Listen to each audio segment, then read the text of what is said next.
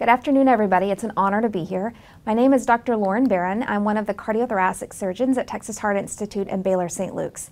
One of the most common procedures that I perform is a coronary artery bypass graft. And today we're going to talk a little bit about what is the gold standard in women and should women be their own group. So let's start with why women might need their own group. Well, to start with, women present about 10 years later than men, and when they do present for coronary artery bypass grafting, they're sicker than men are, meaning they have more comorbid conditions, more diabetes, more hypertension, more renal disease.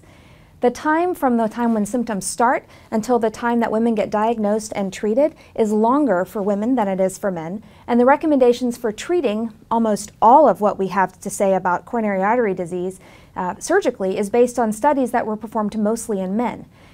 Women are less likely to receive guideline-directed therapy, and they're less likely to be able to be compliant with those therapies. They have a higher adjusted mortality risk for either form of revascularization, either surgical or percutaneous. And even though there's all these differences, men and women still derive the same survival benefits from revascularization. So it's harder for them to get a diagnosis, it's harder for them to get treatment. The treatment that they get is riskier, and yet when they get treatment, the appropriate treatment, they have the same outcomes as men. So let's go over a little bit what the anatomical difference between men and women are.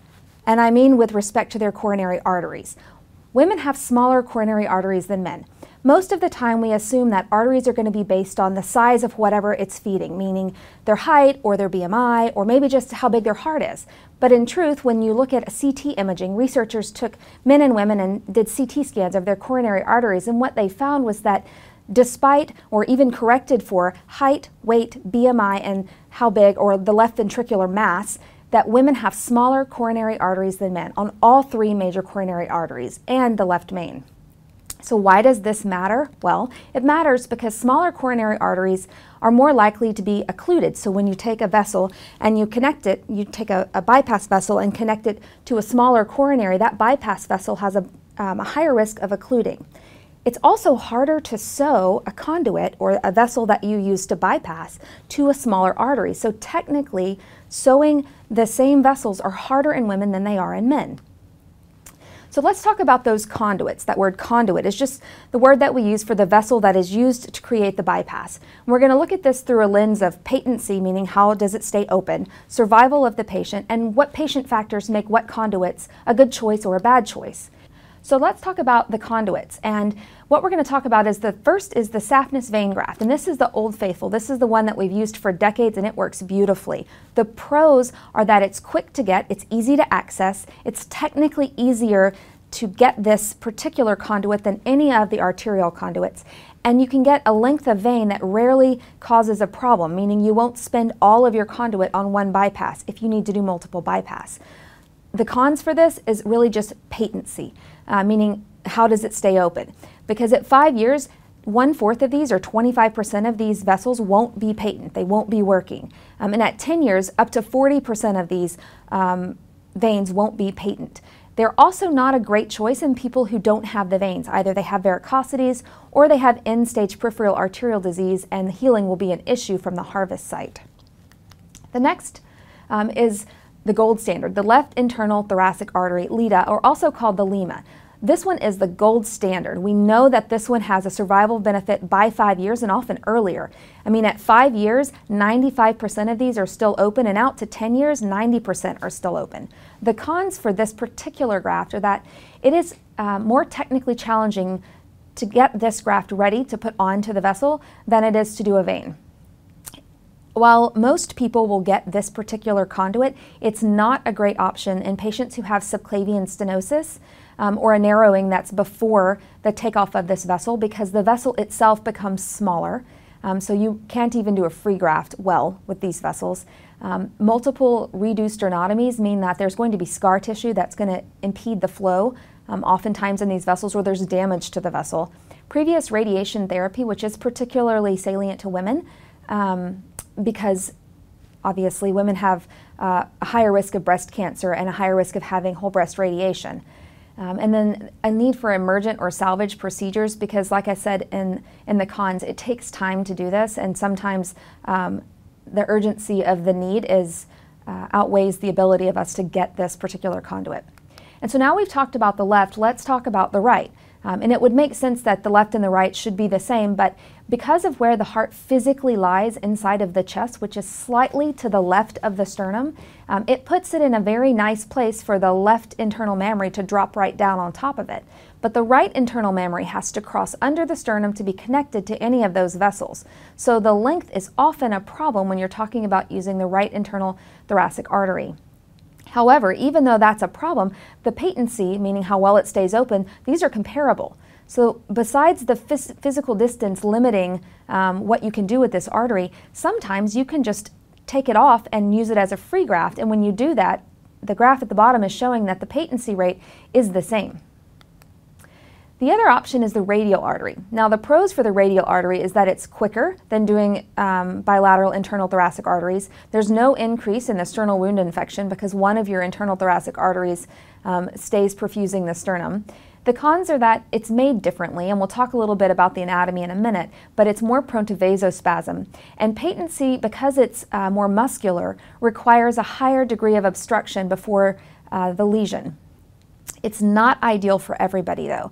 In patients with renal disease who may need their radial arteries for dialysis access, we tend to avoid using this. In patients who have disease processes which lend towards calcium, if you're going to do this in a patient who's got severe peripheral arterial disease and you know that they calcify their vessels, it's essential to get some sort of preoperative imaging before you make an incision. Otherwise you end up with an incision and no conduit. There's also a hesitancy in patients who have a need for high acuity manual dexterity, such as people who use small micro movements, pianists, surgeons, other folks who use their hands for their livelihood, and then people who have heart failure, who are likely going to need inotropes and pressors to go on and off pump. Radial arteries aren't ideal for those people because, again, the muscular wall means that you're going to have a significant amount of vasospasm. So what does the data say about using 2 arterial grafts when you have to bypass more than one lesion? Because in general, most people who get coronary artery bypass grafting have multiple lesions. And so we're going to use one artery from the chest wall, and then what's the next one? Well, in observational studies, and this is a study looking at about 21,000 people using the radial artery compared to saphenous vein, it shows that radial artery grafts confer a survival advantage. When we look at the same type of study, an observational study, the bilateral internal thoracic mammary as the second conduit rather than a vein, they also have a survival advantage. So why can't we just conclude that we should be doing that? Well, the truth is that these are observational studies. And in observational studies, a second arterial graft confers a survival benefit. But for some reason, the patients who got saphenous vein were selected not to get a second arterial graft, and we don't know why. Those reasons aren't documented. And it could be that the patient had some condition which the surgeon felt like they wouldn't be able to tolerate the amount of work it would take in order to get a second radial artery, but those decisions aren't documented, and so it's hard for us to understand how the bias affects the results. In order to do that, we have randomized controlled trials where everyone is assigned a group, and then whatever group they're assigned is what they receive. And when we looked at the ART trial, which is the first randomized controlled trial, we didn't see a difference. That top graph shows no difference between single arterial graft and multiple arterial grafts. The problem was that in this study, and you can see that I say that all of the randomized controlled trials to date have significant methodological issues or are underpowered. Part of the issues with the ART trial is that there was a large crossover, and so it was hard for us to draw conclusions given that the people who were assigned to receive single or multiple arterial grafts actually didn't receive the treatment that they were supposed to receive. And when we go and we look at these patients on an as-treated analysis, which is basically taking a randomized controlled trial and treating it like an observational study after the fact, again, we see that there's an advantage. But again, we can't account for the bias. So let's move on from where we currently are with the data, because at present there are no results from randomized controlled trials. And let's talk about, with what we know, why do surgeons select what they select for the patients that they have? So we'll talk about some patient factors, some lesion characteristics, the patient's age, their comorbid conditions, how risky is their operation, and should gender be a part of this decision? Well, when we look at the conduits, and this is where I told you we would talk a little bit about the anatomy, the radial artery has a thick band of muscle and one single layer of this stretchy internal elastic lamina, whereas the internal mammary artery has a discontinuous layer of muscle with internal elastic lamina interspersed. So you can see why the radial artery, being more muscular and more continuous, when it spasms down, it shrinks down the lumen. Knowing that, there are some factors that make a radial artery not ideal, and those are peripheral vascular disease, like we talked about, smoking, advanced age, and diabetes. When you look at the internal thoracic arteries, only advanced age and smoking affect these arteries. When we look at lesion anatomy, there are two things that we look at. Number one, the location of the lesion, and we talked a bit about this with how far you have to go, or distance, when we talked about the right internal thoracic artery. The second is the degree of stenosis, and we're going to talk about something, when we talk about it from an angiographic standpoint, we talk about it in FFR or IFR, meaning what is the flow beyond the lesion. When we talk about it from a surgical standpoint, we talk about competitive flow. So when you look at the graph, or the angiograph on the left, you can see that there's a blue arrow in the middle. That blue arrow in the middle is showing you the magnitude of flow. In the next picture, you see that the lesion is much more severe, and in the picture you can see that there's some plaques, and the flow that's beyond the lesions is a lot less. The magnitude of the blood that's getting through is a lot less. So what we know is that any arterial conduit is going to function better if the FFR is less than 0.78. And we know that in patients who get a radial artery, if the blockage is 90% that you're bypassing, it will approach the same as a lima. So let's talk about competitive flow. You can see that in the picture on the left, there is a blue arrow that's showing the native flow, and you can see that it's flowing strong, and that the green flow that's coming down, half of it is reflected back, meaning that the flow that's coming down the new conduit isn't moving through, and so there's stasis, and those grafts are more likely to go down. When there's a blockage and the native flow shrinks down, like in the second picture, more flow flows through the new conduit and into the heart, keeping the vessel open. The next factor we're going to talk about is age. And when we talk about age, when we look at propensity matched pairs, there's 800 propensity matched pairs looking at a radial artery versus a saphenous vein as the second conduit, and we don't see a mortality benefit in age greater than 70. So in patients older than 70, perhaps we shouldn't be doing multiple arterial grafts, except 80% of this population in this study was male, and we know that women present a decade later. So does this really apply to women? In the next, we're going to look at risk and the risk profile. And we know that high-risk patients do not benefit from multiple arterial grafting. And this particular study is interesting because if you look at the top two graphs and the bottom two graphs, that's low risk at the top showing a benefit and high risk at the bottom showing no benefit. This particular group, although this is an observational study, split it into gender and found that gender didn't make a difference for this particular group. So even in high-risk patients, and men and women don't benefit from multiple arterial grafting, but both men and women benefited from multiple arterial grafting in low-risk patients. However, if you look at the mortality risk and you look at the threshold for which there was a difference, you can see that the groups actually had to be stratified differently, because this group realized that men and women and risk factors aren't the same. So what about gender? So conduits in women are smaller and more reactive. The target coronaries in women are smaller with less flow, which makes them technically harder. And in a cohort study, it shows that men and women both benefit from multiple arterial grafts, but the threshold for which these two groups should be stratified are different. So what do you mean we still don't know about women? We have all this data. Well, what would we actually need? We would need to see 25% less women who have had 2 arterial grafts compared to those with 1 arterial graft and 1 vein graft experience any of these things: death, stroke, MI not related to the surgery, repeat revascularization, or hospital readmission for ACS or heart failure.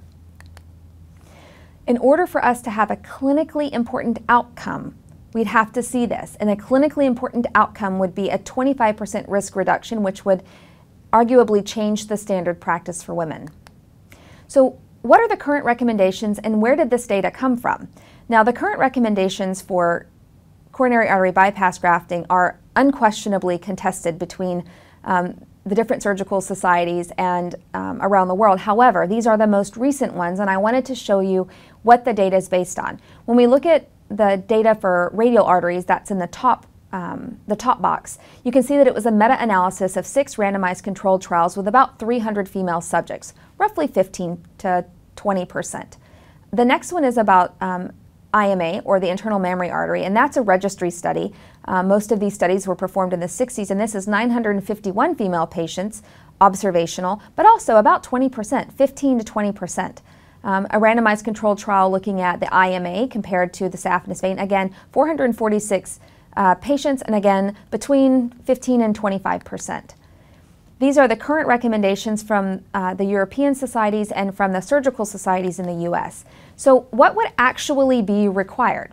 Well, this is the first randomized control, well, this is the current randomized control trial looking at multiple arterial grafting. And they found, and they have 4,300 subjects that are enrolled. They just finished their enrollment. They have 25 international centers, and they also only have 15 to 18% of female subjects. But these authors actually looked at whether or not they would be powered to have an answer for women, and what they found was there's just not enough female subjects to know what is statistically better for women.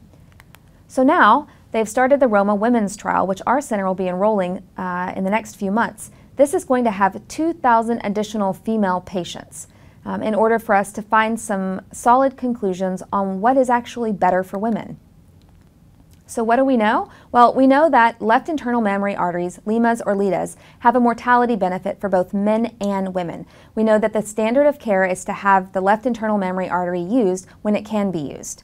We know that female patients need advocates from their healthcare teams for diagnosis, treatment, and compliance. We know that comorbid conditions are likely to factor into conduit decisions, and that when women present, they're more likely to have these comorbid conditions. And so a heart team approach for treating women is the best.